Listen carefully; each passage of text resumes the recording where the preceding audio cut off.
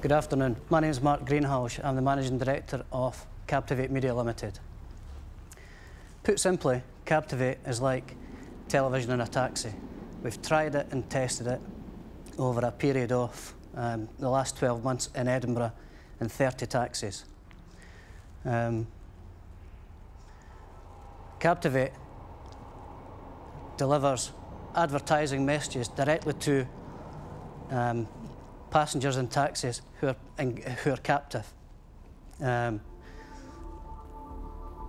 Mark is having terrible problems describing his business.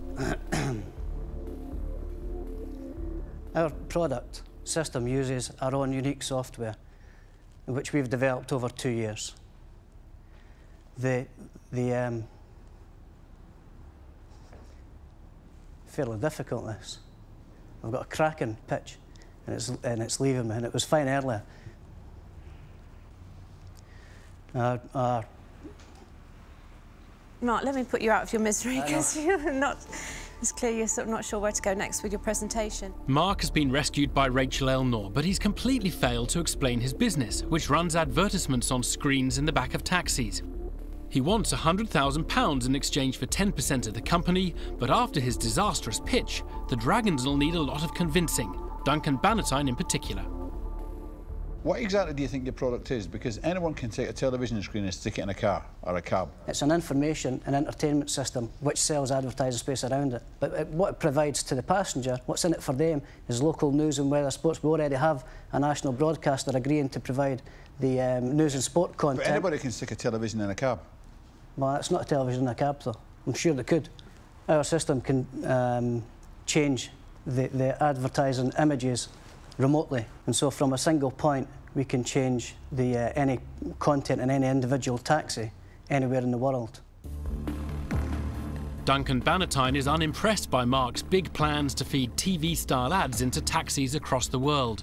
Despite this, Mark is prepared to be painfully honest about the results of his business's trial run in Edinburgh. During the trial, the system wasn't stable, and so that would cause occasionally the volume to be set, and then it would suddenly go up or whatever. And so, rather than come back or report it, it's easier for a driver just to find a way of switching off, and they could do that. They can't do it now. So the drivers weren't interfering with your system. Your system was interfering with their job. Aye, basically. And they had to disconnect it. That's right. What if it malfunctions and the passenger says it's too loud, or I don't want this on, and things like that? The passenger can control it. Passenger can control it? The passenger can turn the volume up or down. They can switch it off. So taxi drivers have a problem with Mark's system and passengers can turn it off. This is hardly likely to fill the advertisers with confidence. Mark is struggling to impress the Dragons. How much money are you looking for, Mark? The company's in a position right now to begin a national rollout. We've completed all our investor... Are you embarrassed to tell me? No, I'm just trying to... It's 400, how much money are you looking for? We're looking for 450,000 to begin a national rollout. Although we only require 100,000 to support and strengthen our balance sheet. OK, so what percentage are you giving for the 100,000 that you're raising? 10%. 10%. So you're valuing this product at £1 million? I value it beyond £1 million, but £1 million's the least I would accept. I mean, if you said to me, I'll buy it off you for £1 million now, I wouldn't sell it. Despite the negative reaction to his business, Mark still believes it's viable. Now the Dragons want to discover if there's anything in the business to make it worth investing in. How much money have you made in the last year? 120,000, approximately. If you've got a product that's making 120,000 a year, why do you need money from us? Because it's eating up more than that a year. Well, I mean, money you make is money coming in minus money going out. So if there's more money going out than what there is coming in, you're not making 120,000 a year. You're not making any money. Yeah, OK. Well, it's not making any money then in that case. What we're trying to do... How much are you losing then, Mark? Because, so your turnover is 120,000. About 6,000 a month just now. You're losing £6,000 a month. Well, it's time to give up. This product's not viable, and I have no interest in investing in it, so I'm out. Fair enough.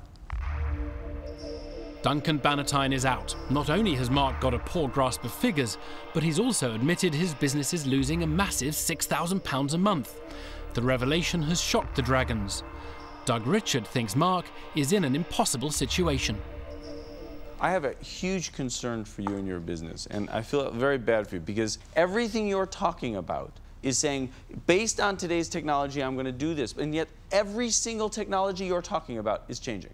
You say, well, I'll make money. No, you won't. The next guy will. The guy who waits until such time as this stuff costs very little, then this will be real. You are in front of yourself. And it's unfortunate because somebody else will profit from your loss. And the smartest thing you could do would be to not go ahead.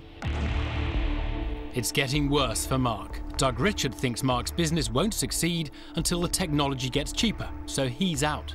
There are 3 dragons left: Peter Jones, Simon Woodroffe and Rachel Elnor, who's heard enough.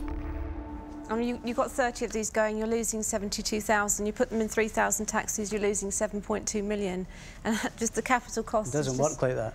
It doesn't work like that. And I can see where you're coming from. The capital cost, Mark, is just mind-boggling. And you know, I'm sitting in the cab, I can turn it off or I can turn it down. I mean, do you know how many advertising messages an individual gets on a single day? Do you know what the figure is? No, I can't think of the top of my head, but it's thousands. 3,000. Sorry, no, I'm not interested. Rachel Elnor is out, along with Doug Richard and Duncan Bannatyne. Mark desperately needs the £100,000 he came for, but his hopes for investment are collapsing. There are only 2 dragons left, Simon Woodroffe and Peter Jones. This is not a business concept that is ever going to give payback. We've proven the concept. You haven't proven anything. You've already said you're not making money at it. We've proven that advertisers want to buy into it. Some of the national companies that have used it already. You know, we've not got enough. I think to make a comparison to this, I think you're complete. That's poppycock. I'm telling you that the company's trading and it's working and it's demonstrating it. Just listen. You've got to listen. You say you need 450,000. Well, of course you do, because you're not going to get payback because the uptake of this, it won't be there. And for that reason alone, and that reason, I am definitely not going to be investing in the business. Okay. Having torn Mark to shreds, Peter Jones is out. Despite 4 dragons pointing out major flaws in his business, Mark is still insisting it'll be a success. Simon Woodroffe is the only dragon left, and if Mark doesn't start giving some convincing answers, he'll leave without the £100,000 he came for. Mark, I've been in your taxi. When I was in Edinburgh in the summer, I went in these taxis, and I've got to tell you, first of all, I hated them. I was the guy who turned them off immediately. You've got a burn of £6,000 a month. How am I, as an investor, going to make any money out of this? Only because we've only... I mean, basically, we make the same amount of money per cab. The more cabs we put up, the more space we've got. You know, it's how am I going to make money out of this? Tell me numbers. I mean, the way I make money, we sell advertising space. And so what are the numbers? You're losing £6,000 a month now. Only because how much advertising space are you selling now? If I can refer to my business plan. Unless it's in your head right now and you absolutely know that, I'm not going to put my money and trust you with my money unless you know that like that. Boom. If you really believe that I'm going to make money, you're going to look me straight in the eye now and you're going to tell me how I'm going to do it. I mean, I don't know what more I can say to you. The words aren't coming to me. The business works. We're looking for investment. If you guys don't back it, that's fine. So but you haven't told me how I'm going to make any money, so I'm not going to give you the money. Thanks for your time. Mark is leaving the Dragon's Den with nothing. After getting off to a bad start, things never got better. And in the end, he could do nothing to persuade the Dragons to invest. That was fun, wasn't it? Captivating. Captivating.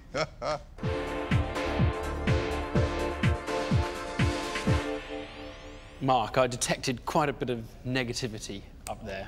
Aye, they were like a bunch of wolves, savaged me.